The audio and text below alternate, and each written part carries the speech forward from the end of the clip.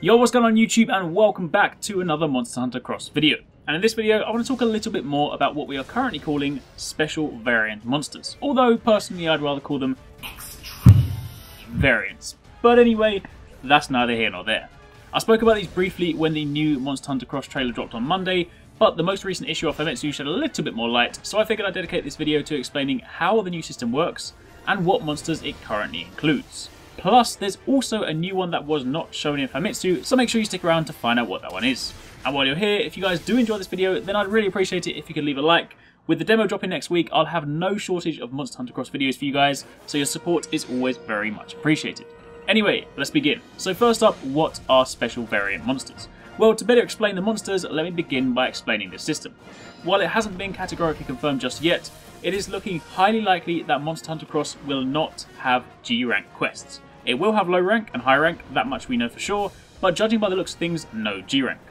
This is not, however, the first Monster Hunter game to not have G rank. Most recently, Monster Hunter Portable 3rd, the one that was Japan only and featured Yukima Village, which you'll see in Cross, also only had low and high rank, but still didn't feel like a small game. However, in Cross, this is where special permit quests come in. See, the special permit system is another series of quests that you'll do after low and high rank, but this time against much tougher and unique variants of existing monsters. In the most recent trailer we got a glimpse at 3 of these: Rathalos, Azeros and Zenogre. These are different to regular subspecies, which are typically just different in colour and have perhaps 1 or 2 unique moves. The special variant monsters stand out much more.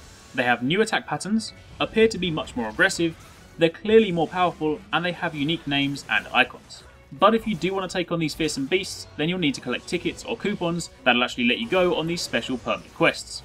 These tickets are either earned by street passing, or if like me you're importing and the chance of street passing is super slim, then you can also spend Y Academy points to buy these tickets. What's more, different quests will require different ticket quantities. For example, one of the monsters may require 3 tickets, whilst another, more difficult one could cost 6, 8, maybe even 10. So one thing I know for certain, when I get my hands on the game at launch, I'm going to be sure to find the fastest way to farm Y Academy points, and I'll probably also make a video on it to show you guys as well. However, tickets are only half the battle. Some of these quests will also have hunter rank restrictions, so you can begin to see, with all of these barriers to entry, these monsters are sure to present a pretty fierce challenge. Should you successfully hunt these new special variant monsters, however, you'll also obtain items needed to craft special versions of that monster's gear. The example we got in Famitsu was the variant of the Naga Cougar, the White Girl Naga. The Sword and Shield for this set has a passive skill that causes your hunter arts to charge faster, which is something I am super excited about because Striker Sword and Shield is what I'm actually going to be maining. And given that Striker allows you to use 3 hunting arts, then a Sword and Shield that also allows me to charge even faster means I'll be using them all the time.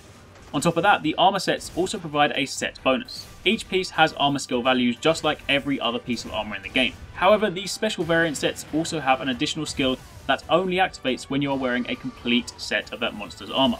And I've got to say, that is a really cool addition in my opinion, because as you know, when you get to the end game, everyone begins mixing their sets to try and get the best possible skills. And while that will still obviously be a thing, you'll also now have incentives to run complete sets too. These special sets also get their own rarity, Arekkz or Cross, so that kind of goes to sort of show how special they are. So, with all of that said, what monsters do we currently have? Well, as mentioned, we have the Darkness Rathalos, the Crimson Bear Azeros, and the Golden Zenogre, as seen in the trailer, but then Famitsu also revealed the Deadly Princess Rathian, the Fortress Daimyo Hermitor, the Boulder Crusher Tetsukabra, and the White Gale Naga. However, the day after Famitsu dropped, Nintendo held their Direct in various regions around the world, and the Nintendo Direct in Japan had a couple of extra Monster Hunter Cross details. One of them was a collaboration which I'll talk about in a video coming next week, but they also announced another special variant, Violent Hook Claw Tigrex. And if you guys have watched my streams, then you'll know how much I love Tigrex. So this is definitely one I am super hyped for. I can't wait to see its weapons, I can't wait to see its armor, and I cannot wait to fight it. So with that in mind, right now that puts the total at 8 special variant monsters. But what I do really like about this system is that there's scope to add more. I'm sure there are more we have yet to see and will either be announced very soon or once the game launches, but if not, they could quite easily add these in as DLC to help bolster Monster Hunter Cross's end game. Either way, I cannot wait to fight these new monsters, but let me know down below what you guys think of this new system, and also which variant is your favourite from the 8 we currently know. Make sure you keep it locked next week because starting Tuesday I'll have Monster Hunter Cross videos every single day running up until the demo, during the demo, and then of course into the launch of the full game. So if you're not already, make sure you subscribe because it's about to get awesome. Thanks for watching, take it easy, catch you next time, peace out.